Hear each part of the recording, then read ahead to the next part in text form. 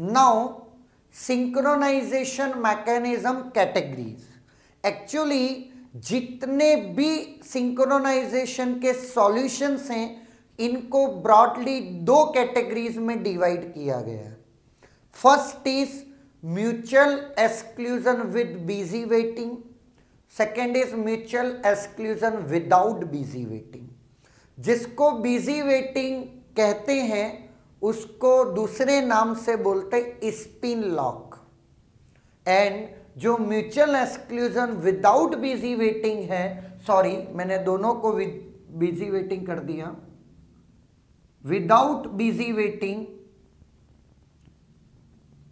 That is blocking. Got a point? Now first is mutual exclusion with busy waiting, second is mutual exclusion without busy waiting. This is also known as spin lock, it is blocking. Now दोनों में ही hardware solutions हैं और software solutions हैं।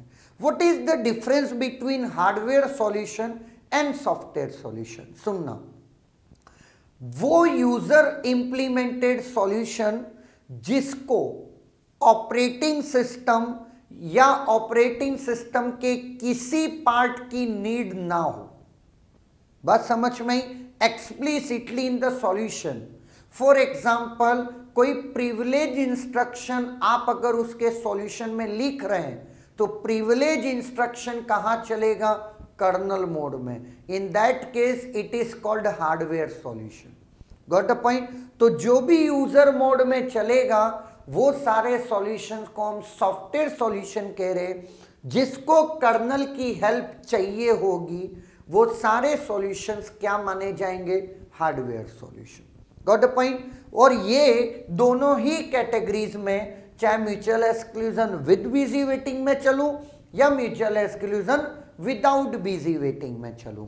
Now पहला case तो ये हो गया। Second, don't confuse with busy waiting and bounded waiting. पहले मैं ये क्लियर कर देता हूं, बिजी वेटिंग और बाउंडेड वेटिंग दो डिफरेंट टर्म हैं, एक दूसरे से ना ही ऑपोजिट है ना ही सिमिलर है। बात समझ में आई?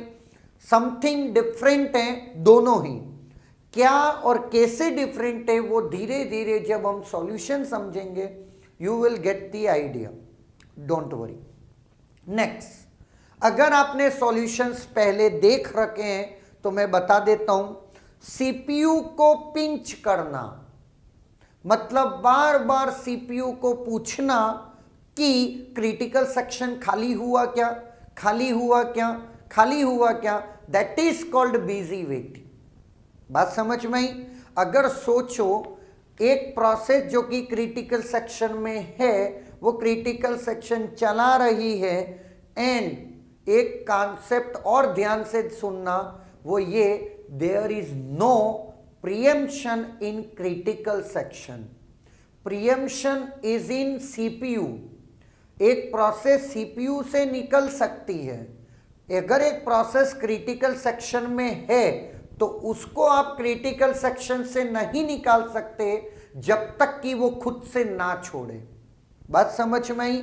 आप फोर्सफुली क्रिटिकल सेक्शन से उस प्रोसेस को नहीं हटा सकते। क्रिटिकल सेक्शन एक पीस ऑफ कोड ही है। बात समझ में आई? अगर वो प्रोसेस सीपीयू से निकल गई प्रीएम्पशन हो करके, तो अलोंग विद सीपीयू अगर वो क्रिटिकल सेक्शन में थी और उस वक्त प्रीएम्पशन हुआ तो ये माना जाएगा कि वो प्रोसेस क्रिटिकल सेक्शन में है। बात समझ में आई? जबकि वो सीपीयू से जा चुकी है। अगर एक नई प्रोसेस क्रिटिकल सेक्शन मांग रही है तो right now critical section occupied है। Got the point? नाउ अब सुनना, बिजी वेटिंग सीपीयू को पिंच करना है। अगर बाहर निकल करके ही एक नई प्रोसेस अंदर जाकर पूछती है कि क्रिटिकल सेक्शन अवेलेबल है क्या, बोले नहीं है, तो आप जो क्रिटिकल सेक्शन में चल रहा था आप उसको अननेसेसरली परेशान कर रहे हो, है ना।